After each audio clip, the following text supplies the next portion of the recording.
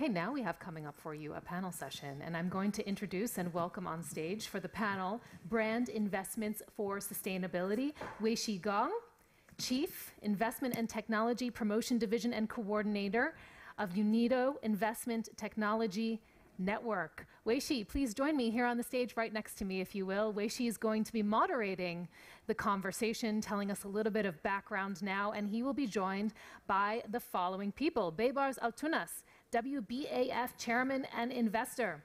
Herbert Kovar is joining us. He is a partner at Deloitte, and I'd like to invite him actually to take the stage just opposite myself. Wolfgang Schiketanz is SCA Advisory Brand Global Select Fund Manager. He will also be joining us on the opposite side of the stage. Stephan Unger is Professor of the Department of Economics and Business of St. Anselm College in Boston in the United States. Guangquan is President of the Shenzhen Federation of Industries, and Yang Wei is Vice President of the Royal Town Planning Institute. And Weixi, I know you're going to kick us off right now. You're going to tell us a little bit about what's coming up in the panel. We're going to hear how brands and companies can attract new talent, increase customer loyalty and sales, and improve their market position and facilitate exports to new markets. So you have a lot to cover. I'm going to give you the stage now. So please, a big round of applause for Weixi. Thank you very much, sir. It's difficult to moderate a session after your session because you have done the top-level moderation, and it's a challenge task to catch up with. So, however, I will try my best to talk about this session from the angle of how to create sustainability through the investment in the brands. We know Sustainable Development Goals consist of 17 goals, each of them targeting and contributing to sustainability. Without investment, the sustainability would not be achieved. Without investment, the sustainability and the development goals would not be achieved. But where should I start the investment? Where should investment? Now we have the opportunity to talk about the brand. Why brands? The question would be straightforward. When we talk about investment, there are different angles. We talk about return on investments, net present value from certain period, etc., from different accounting principle, or from social value, from environmental value, or governance value. So let us listen to the specialists from worldwide, including the specialists from Austria.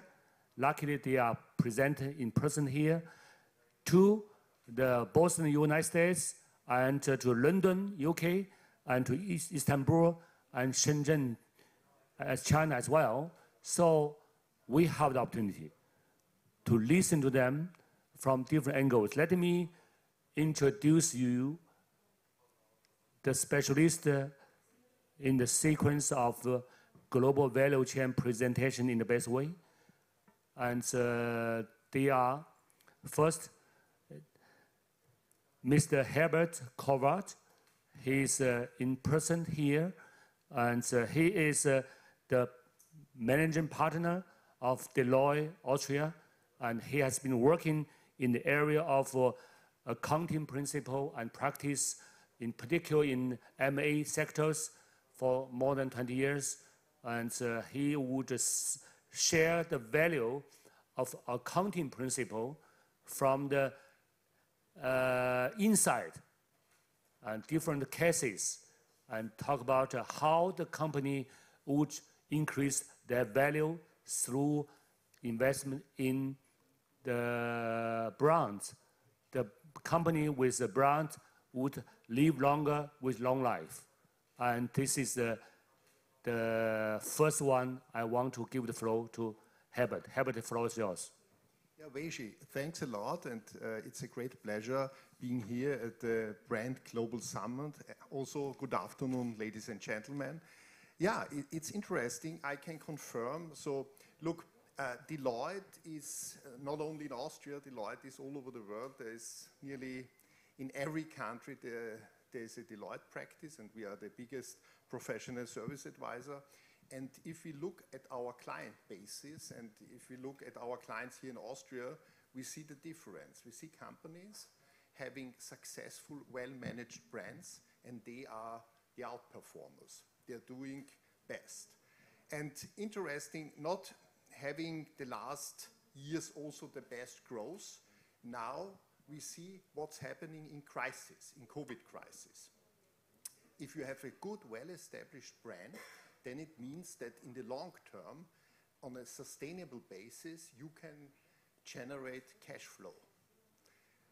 If there is a crisis situation and your cash flow decreases, maybe there is no cash flow, then you have another perception by the stakeholders. What are the stakeholders? These are the financial institutions, and that means you are better off in crisis, and that's exactly what we see now.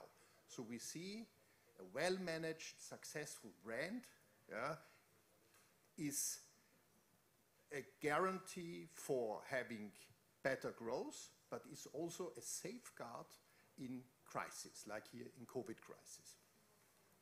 What we also see is that authorities lag a little bit behind. If you look at the financial institutions, if you look at financial regulators, and if you say what the brand should be recognized, that you say brand should influence essentially ratings, brands should be a collateral, then we see that we have to have changes, not here only in Europe, I would say worldwide, in the US, in China, elsewhere.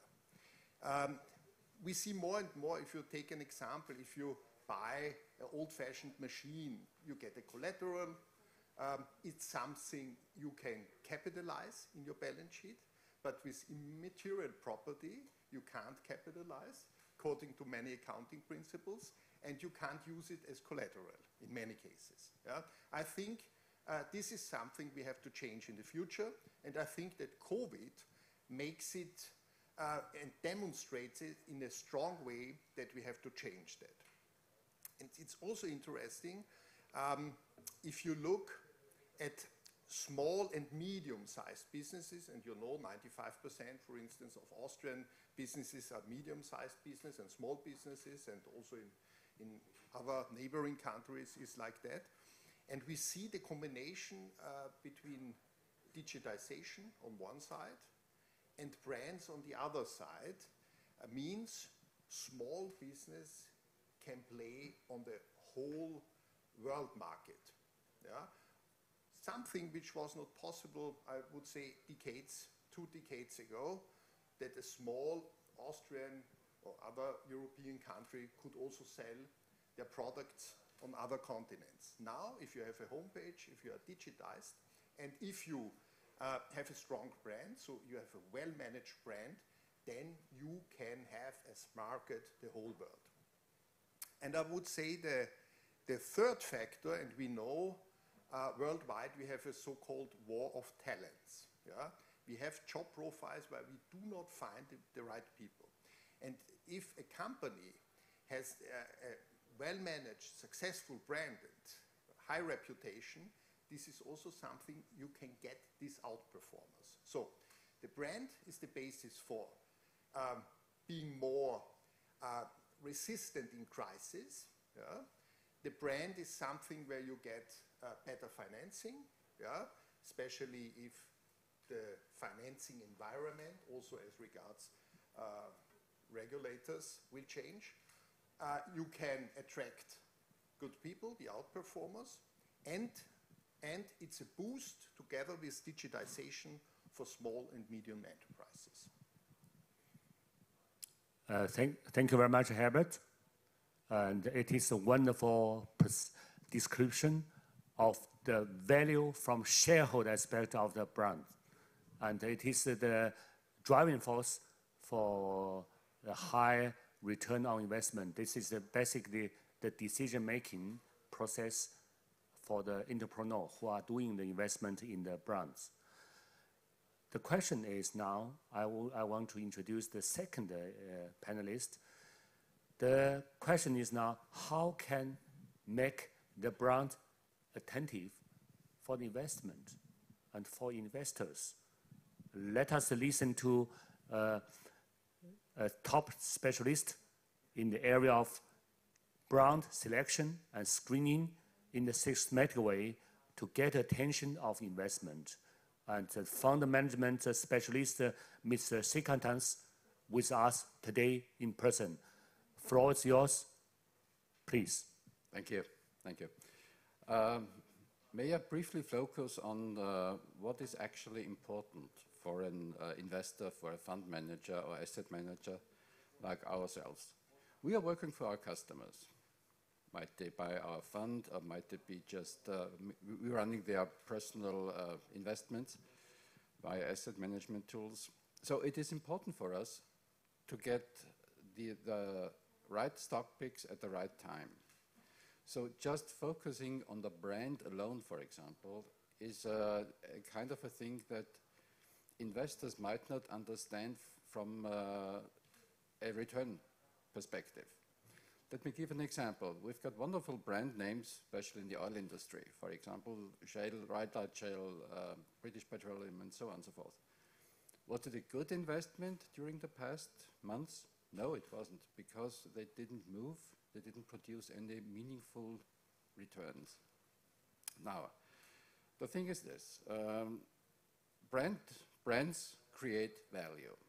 They create basically intangible values to the balance sheets where they don't show up, where they should show up, as we just heard before, but they don't. So we as a fund manager or an asset manager have to find a way how to get our hands on the brand values of a company without being able to touch on the numbers, because they're not just there. To give you an idea, we are screening roughly 27,000 companies each and every night. Income statements, balance sheets, trying to find the best stocks. Whatever best stocks are is something to start with, which should be discussed, because best stocks means exactly what. What is a good stock for me might not be a good stock for you. Some people are running a more conservative approach to basically their risk appetite is not that big as the risk appetite of another person. So the right stock is something which needs to be discussed with your clients, or should be in the statements of the fund. In principle, what we're doing is we are separating growth from value. We are running a good deal of our investment fund, Brand Global Select, in the value section, meaning we are looking for dividend stocks, we are looking for strong cash flows, which we just heard is important in times of crisis. But also, we are looking for the rising stars, the Apples, the Red Bulls, the Microsofts, if you want to, of tomorrow. They are there, but they are tough to spot, so we're looking for something which we can put our hands on. And one of the most important things we are looking for is operating profit. You know, if you have a good brand, what comes along with it is pricing power. If you are able to control your market in a certain way that gives you pricing power and gives you the ability to raise prices and create larger profit margins, that's exactly where you find the rising stars. They control their market. Think of NVIDIA. NVIDIA is one of our best examples, which, by the way, their share price have surpassed their pre-corona high by far in the meantime. NVIDIA is an American US video card maker, at least they were. Now they are into autonomic driving, they are into cloud businesses. So they built on their brand, okay? And if you compare to NVIDIA, that is a growth company with a good brand name. For example, take another one, which is a value company, which is also well known in the meantime, which is Microsoft. Microsoft doesn't belong into the growth sector anymore. So they create dividend yield in the meantime. They are very cash rich. So they are a sound investment and a wonderful brand. And again, for us as a fund manager, it is very important, besides picking the right stocks, is being very systematic. We do not do any emotional investments. By the way, we are not into Tesla, which is a wonderful company, but they are ridiculously expensive. So we just don't buy that. But being consequent in your approach, don't change around with the latest taste on Wall Street or Main Street, and swipe around with certain, no, we don't do this. We change it because that works better now and might not work tomorrow. That's the opposite of changing too often. Is what works today might not work tomorrow. So we're using a back-tested approach, and again, we found wonderful rising star companies like Crayon Group, which is a Norwegian company you probably have not heard of, but you might hear from them in the future. So that was just a brief introduction to our thinking as an investor, how we are trying to get our hand on brands, beside the wonderful work of Gerd Rebicek with his ISO norm. Okay, so thank you. Thank you very much for your description from the investor aspect, how to scrutinize the companies from brand aspect to attract investment. There's another aspect we need to consider. You are willing to invest whether the entrepreneur would like to take the investment. So it means how to define the price of the brand, the pricing of brand value, and of course it's a driving force for the business, driving force for investment, for economic growth as well. But we should consider two aspects as well. Okay, this is one. And second, we consider also the not only asset-based lending, we could consider also intangible aspect. So this is also brand, the value of brand, the facets. Now I think we change the camera to United States. Mr. Stephan Unger, he is the specialist in the two subjects I mentioned before, from the intangible asset-based lending aspect, and also from the pricing of brand value aspect. He is a professor at the University of New Hampshire in United States, and he has a solid experience in the structure, product, design, and development. I give the floor to Stephan. Stephan, can you hear me? Yes, can you hear me? Okay, well, wonderful. Stephan, floor is yours. Thank you very much. So thank you for having me and giving me the opportunity to talk about this very important issue of brand value pricing, and especially its implications on the promotion of sustainability, which is nowadays a very important topic. So let me start with the definition actually of the brand value. What do we understand under a brand value?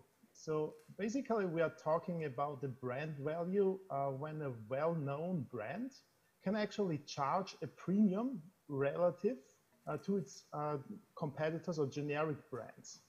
So then we are talking about generating a brand value. The first remarkable observation we make when we look at financial and economic data, which we have from past history, is that brands and intellectual property creates economic value and therefore sustainability. So that's a proven fact. We can see this empirically in the data. The question is, how does a stronger brand actually create more economic value and sustainability? So I will briefly mention just the main explanations, which in my opinion are the main drivers for this value creation, and then explain them in a little bit more in detail. So a stronger brand creates more economic value and sustainability, first of all, because intangible assets strengthen the balance sheets. That's one very important factor. The second point is that brand value can also serve as collateral. Could also be used for licensing and franchising. And further, corporations could demand higher prices for the products and services for the reason we said before, when they are simply outperforming generic brands. And this in turn, of course, when they face a higher turnover, increases their company valuation, of course. And this creates, therefore, economic growth. So mostly the reason for the creation of economic value and sustainability lies actually in the empirical evidence that factors which lead to sustainability, such as the ESG factors, they improve the image of the business, and therefore they promise actually a competitive advantage over its competitors. So investors are not altruistic, as we know, and they base their investment decisions on where they can expect higher returns. So by pursuing to boost the brand value, companies automatically try to implement sustainable measures to boost their brand value. So in order to create brand value, corporations need financing. Yeah, but how to get this financing? So since small and medium enterprises face the problem that most of the value of early stage ventures lies in the intangible assets value of brands and intellectual properties, which are not explicitly reported on the balance sheet, it's a systemic problem for them to monetize their intangible assets value and brand and intellectual properties. So a solution to create sustainability through brand value is to collateralize intellectual property. For this, the pricing of the brand value is crucial, since it would enable intangible asset-based lending. As well as licensing and franchising, which, as we said before, would again create more equity value, increase economic growth, and therefore the market share of the corporation. Here you can see the points which I'm right now mentioning. Moreover, once a pricing scheme is established in the market, intellectual property rights would also be able to become tradable. It's an important factor which would represent the creation of a new asset class, actually. So a new tradable asset class in turn would create more liquidity for the small and medium-sized enterprises, and therefore build more resilience in the economy.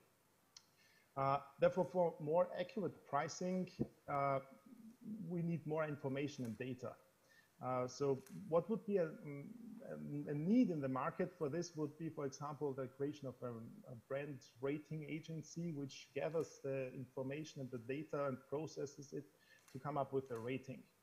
So that's, in my opinion, the most important factors with respect to brand value pricing and how it creates sustainability and economic growth in the market. Thanks a lot. Thank you very much, Stephan. Stand by, and you will be asked at a later stage. And let us change the camera to other place. It's confidential at this stage. Why? Let's consider two aspects. Number one, we have been talking about the perception from investment aspect, investor aspect, and investment taking aspect. And we have been talked about the SME, and also the Wolfgang talk about some big names in corporation.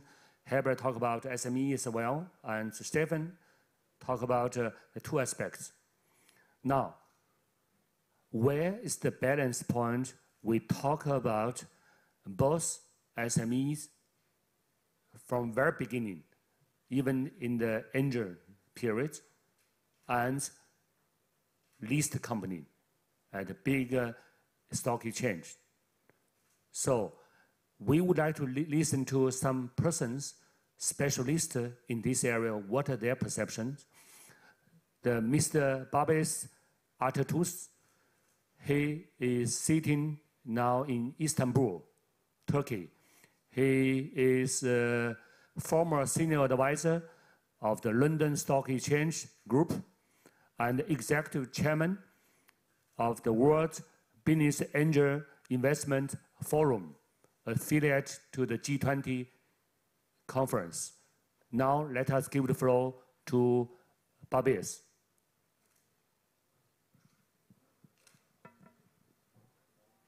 Thank you. Thank you very much, dear Chairman. I want to start by asking a question. What is the difference between a traditional business owner and a millennium business owner? Because you mentioned in your introduction part that we are going to also tap to SMEs in this branding process. Generally, SMEs are defined under the traditional business owners framework. But startups, scale-ups, high-growth businesses are generally under the millennium business owners framework. The main difference between these two, both of them are entrepreneurs, by the way. I mean, traditional business owners, millennium, they are both entrepreneurs. But the difference is in the mindset of these entrepreneurs while they are developing their business models. Traditional business owners generally don't put exit and exit strategy as an important item into their agenda while they are establishing their businesses. Millennium business owners focus on two things: business and exit. By the time traditional business owners start discovering the opportunities of exit market, and they focus on by time to exit issue too. What is the most important module of exit, a successful exit? There are two important modules: entrepreneur, himself or herself, and brand. Entrepreneurs who could achieve turning their brands to a tangible asset always raise better finance, smarter finance, and more finance than others. Why? Because investors invest, smart investors invest in entrepreneurs and brands. So branding is one of the two important modules of the exit strategy, which is a must for a successful business plan. If so, I have to, I think, answer now the question: if branding is the most important, one of the most important aspects of a company, then what does make a brand valuable for investors? As an investor, why will I invest in this brand, in this industry, but not in this brand? What is the criteria here? what is the investor's mindset while deciding to invest in one brand but not the other one? There are three important core values, plus one after COVID. Investors care very much. In my personal investments, and what I see from my background, while Mr. Chairman introducing me, he mentioned about my senior advisorship to the London Stock Exchange Group. But before that, many years ago, I was the board member of European Franchise Federation as the founder of Turkish Franchise Association in 1995. So there are three important core values investors care very much while giving a financial valuation to brands. The first is ethical governance. Second is standards of excellence. And the third one is quality leadership. These three values are increasing the value of the brand or decreasing the value of brands. Quality leadership, ethical governance, and standards of excellence. So after Mr. COVID decided to travel around the world, we, I think, have to now add one more item to these criteria. How well the company could achieve the business transformation and digital transformation. And if the company is a company that can adapt itself to the new normal. This is very important. Now we are checking first if the company we are going to invest in as a good entrepreneur, because we invest in jockey, not the horse. Does it have a good brand which carries these three, which reflects these three core values? And if this company could achieve the business transformation. So these three important modules are important in the investment decision now, not only in the early stage equity markets, even in the mature markets and at the scale-up level, at the merger and acquisition process, and even at the exit stage through stock exchange or the acquisition processes.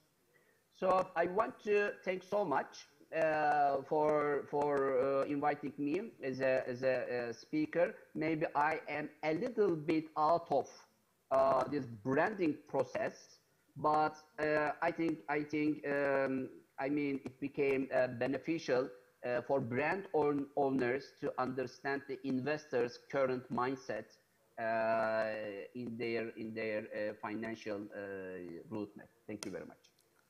Thank you very much. The regards to your insight explanation why the investors make decision into the certain sort of enterprises. In fact, we all know there are symptoms for the investment.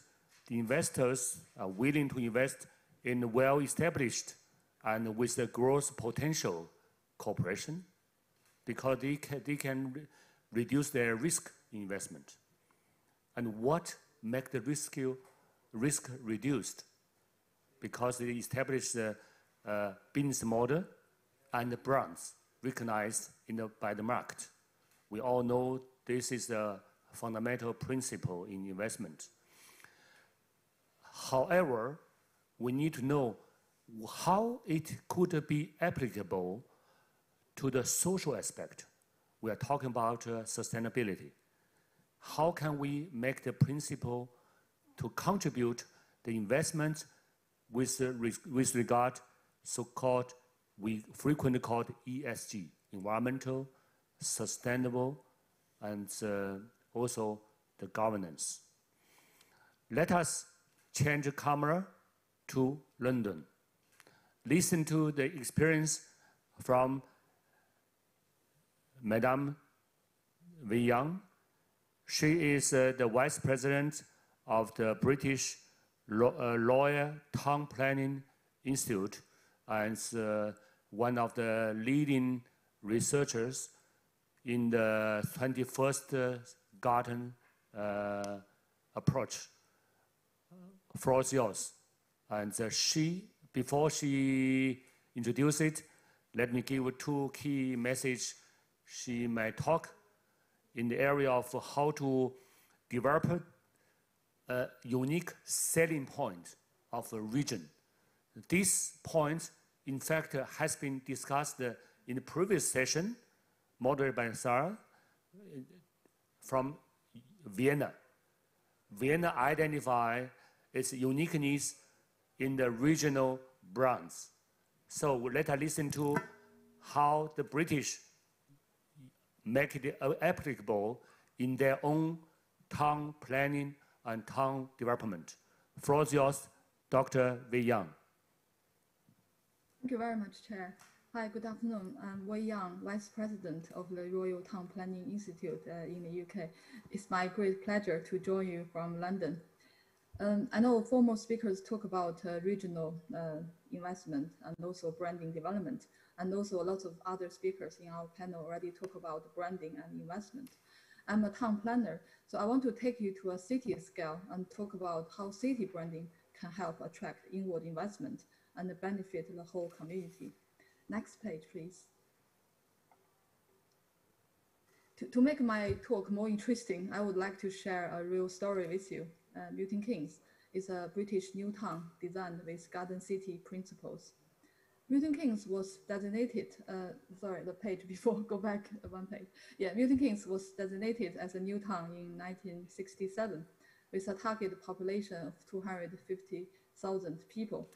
From very beginning, the city was planned to be an attractive city full of innovative ideas. So this image is an artist's impression drawn in 1974, showing how the city would look like in 1990. The futuristic picture inspired so many people. Next page, please. Now, Milton Keynes is one of the UK's most successful business centers outside London. The city sent out a very clear message in its very early days that it would be a city in the forest, an open city for all communities, a city with a vision. Next page, please. So as a garden city, there are more than 1,800 hectares of parks and woodlands in Milton Keynes. The design concept was a forest city. Therefore, the city planted more than 20 million trees in the city. And also you can see gardens, parks, lakes, paddocks, woodland in the city. In some part of the city, it just looks like countryside. So the picture I show actually is in the very center of the city, but you can see sheep there as well. Next page. So Milton Keynes, from very beginning, because it's a garden city, is also an open city for all communities. A dedicated team was created in Milton Keynes Development Corporation to facilitate the implementation of community infrastructure. Many charities and community groups were formed to create a sense of belonging. The city is open for investment and open for any culture around the world. This picture is Milton Keynes Peace Pagoda. Built in 1980, it is the first of this kind in Western Hemisphere. When the founder of the project was looking for a site in Europe, nowhere wanted to build it because of the religious and the cultural difference. But Milton Keynes heard about it and said, we are a new city, we are open to any culture and any community. So now the Peace Pagoda sits in the extensive parkland of Milton Keynes. Next to it is a Buddhist temple with regularly hosting events and services. Also, there are churches and mosques, etc. in Milton Keynes. There's even a tree cathedral. So people from Eastern Asia think Milton Keynes has an excellent feng shui. It helped Milton Keynes attract many Japanese and Taiwanese investment in early days. The next page, please. Also, Milton Keynes is a city with a long-term vision. The lavish landscape of the Great Roads and the major parks were transferred to the Milton Keynes Parks Trust. It's an independent charity which is separate from the city's authority. The intention is to resist pressures to build on the parks over time. So the Parks Trust is endowed with portfolio of commercial properties, the income from which pays for the upkeeping of the green space of the whole city for the last 50 years. The next page, please. So now Milton Keynes is one of the UK's most successful business centers outside London. Its job growth is amongst the highest percentage in the UK. Milton Keynes is also home to several national and international companies, including the UK headquarters of Audi, Mercedes-Benz, Santander Bank, and Herbert, etc., etc. Now, over 10,000 businesses are thriving in Milton Keynes. 90% of the business are SMEs. Also, carrying on this innovative legacy, Milton Keynes has become an evolving 21st century smart city. It now has the second highest concentration of digital and technology jobs in the UK.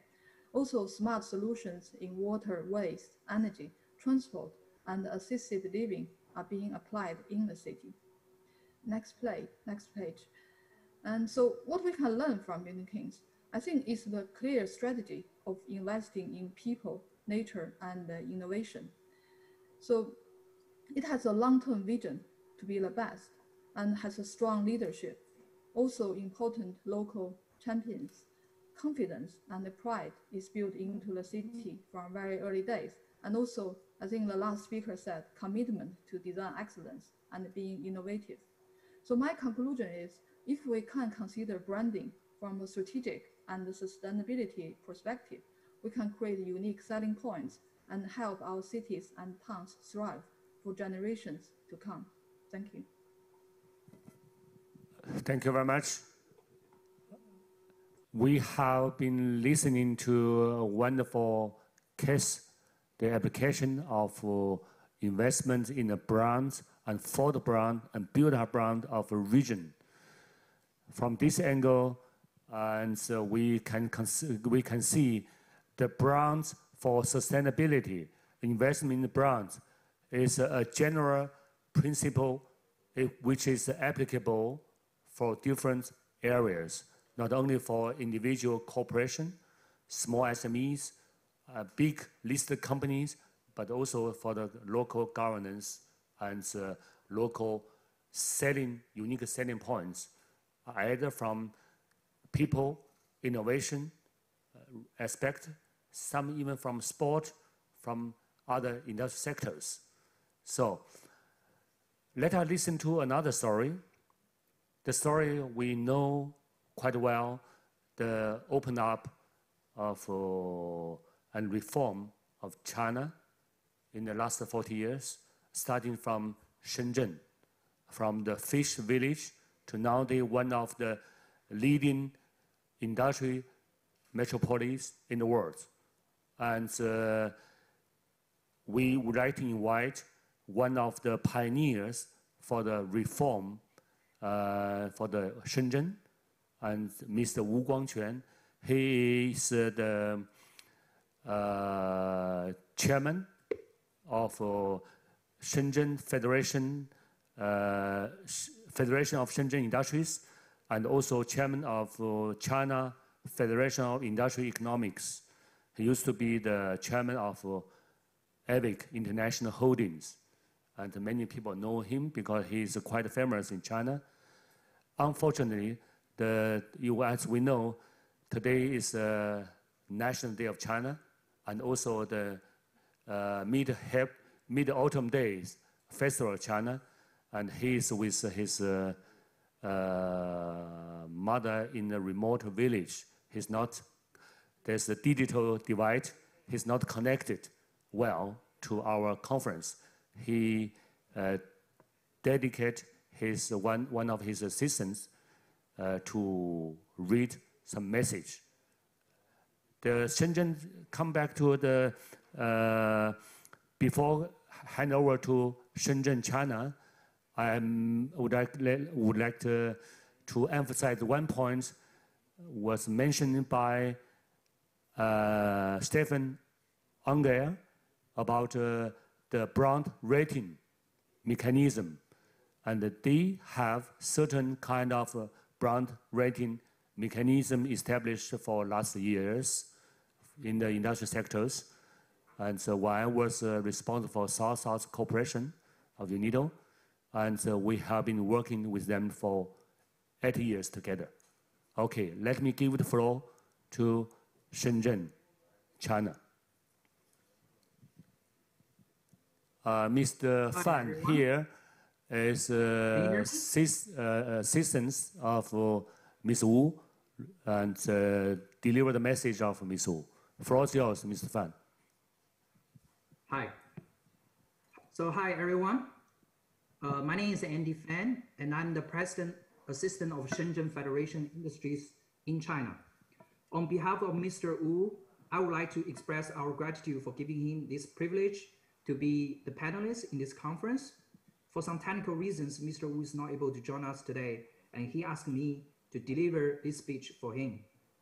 As we know, Shenzhen is China's first special economic zone, and 2020 is the special 40th anniversary. Through rapid and sustainable growth for 40 years, Shenzhen now is the most successful model of China's urbanization, industrialization, and modernization progress. Since its foundation, Shenzhen Federation of Industry has been motivating local companies in Shenzhen to create brands and invest in brands as global market competitors. We have been consistently organized Shenzhen top brand cultivation and evaluation events for 19 years. For the first 17 years, we have evaluated and select 809 Shenzhen top brands such as Huawei, BYD, DJI, and so on and so forth. These companies just account for 0.4% of total companies in Shenzhen. However, they contribute 48.6% of city sales and 39.18% of city taxes and 35.28% of city exports. So this number has proved Shenzhen is the leading city for creating brands in China.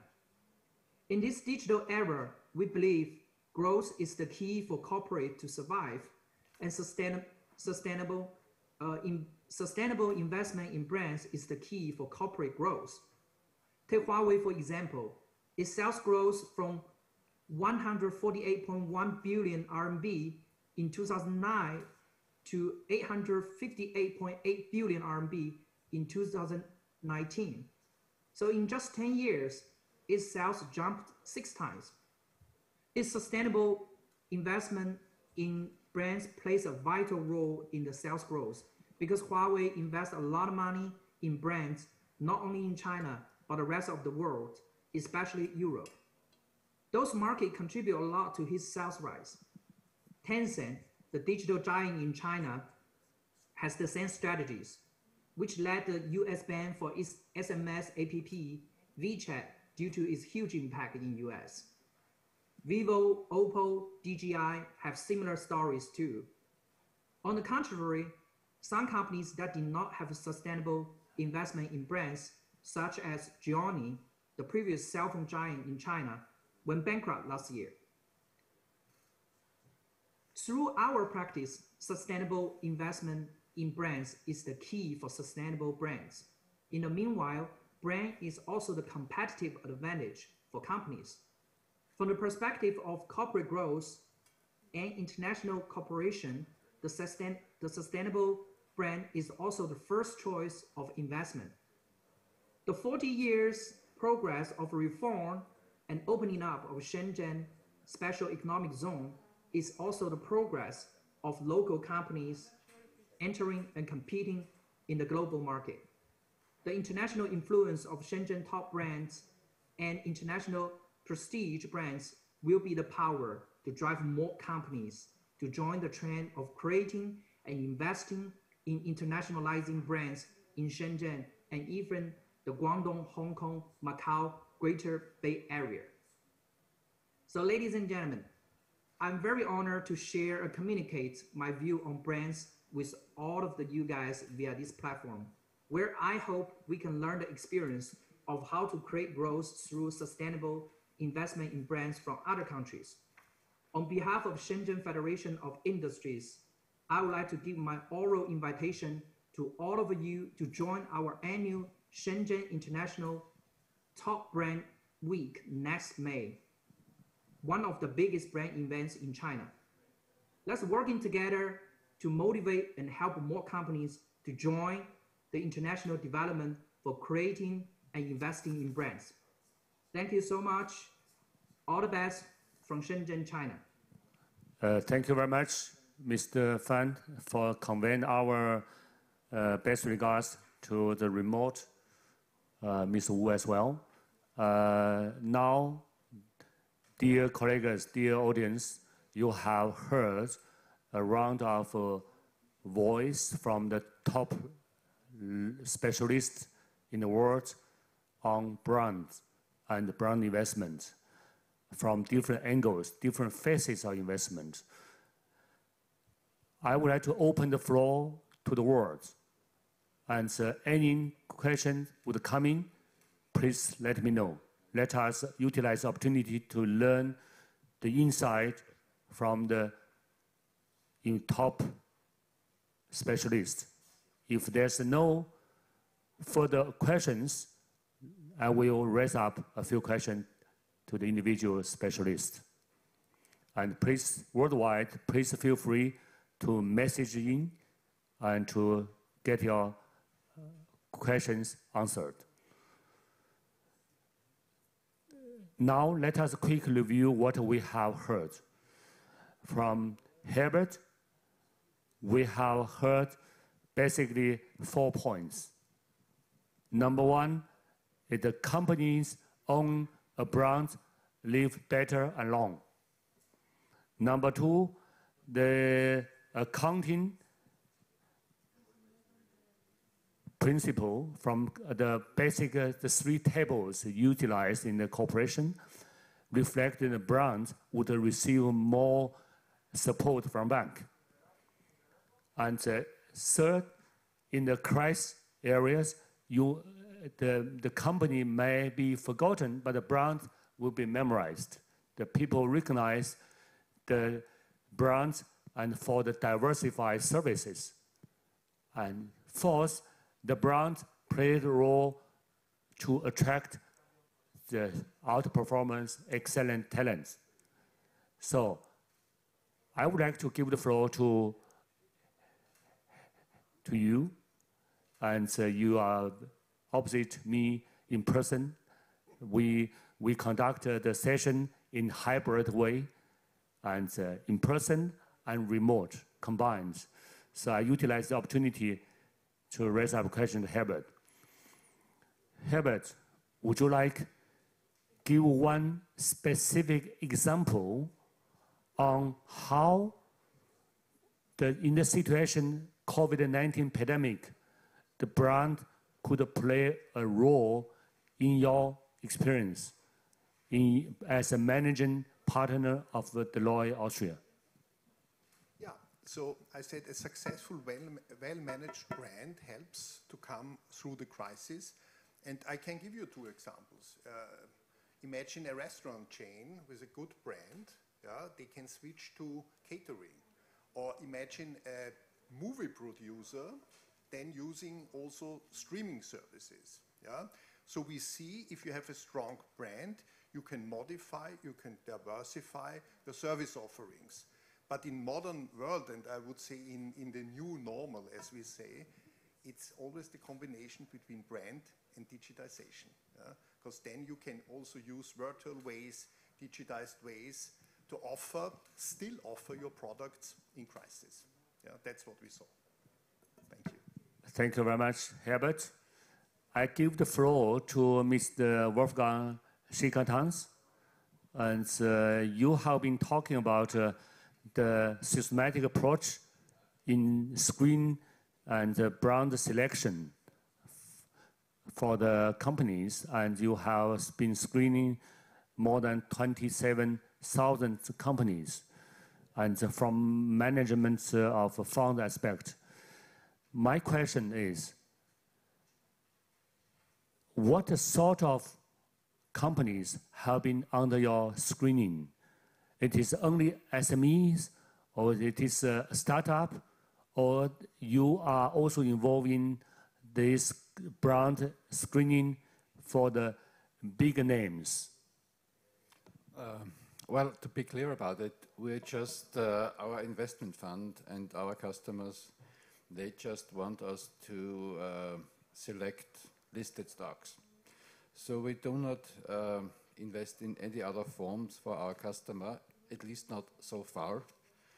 We are exploring other opportunities as well, being private equity, being other forms of not that volatile kind of approach to capital markets, because that has been a burden to our customers, like many others too. Markets have become pretty volatile, so they're looking for non-daily listed things also. But on the other hand, it's a regulatory thing that we as an asset manager have to follow. So yes, to be clear, for the time being, we're just looking at listed, stock exchange listed companies. Thank you very much. Let us change the floor to United States. Stephan, Unger. Stephan, are you standing by? Yes. Okay, Stephan, we have been listening to you about a comprehensive picture of pricing of brand value and intangible asset-based lending. You have a few proposals how and what should be done. For example, brand assessment, brand rating system. The needs exist. The question is, from brand assessment and the value pricing point of view, what is the difference between the regional brands and the global brands? What is the criteria to a price? I would say, basically, so what you are talking about is the difference between a global generic brand and a premium brand. You can actually measure this in terms of simply sales, and when you compare the equity value generated through these sales and the goodwill, which is being revealed in the balance sheet, simply because from the goodwill, you include the intangible assets which are priced in there. So that's where you can take the difference between the actual premium brands versus generic brands and figure out what's the added value of the brand. So that's from a pricing point of perspective an important factor how you could figure out this additional value, in my opinion. Thank you very much. By now, we raise up the 3 questions because the questions come up from the audience. And let us going to complete the session without if there's no further question to come in. Okay? And I would like to take this opportunity to convey my best regards to the remote panelists in USA, Stephan, Unger, to the Istanbul, Turkey, and to the London, and to China, and also to the 2 persons in presence here. And thank you very much. Thanks. I would give the floor to Sarah again. And I try to let us enjoy the further wonderful session. Thank you very much. Thank you so much, Weixi. Yes, a fist bump, absolutely. That's what we do. because we're currently in a pandemic or have a hybrid event. Thank you so much for your panel, Brand Investments for Sustainability. Thank you so much. And thank you so much to Herbert and Wolfgang for joining us here in person and for everyone who was online.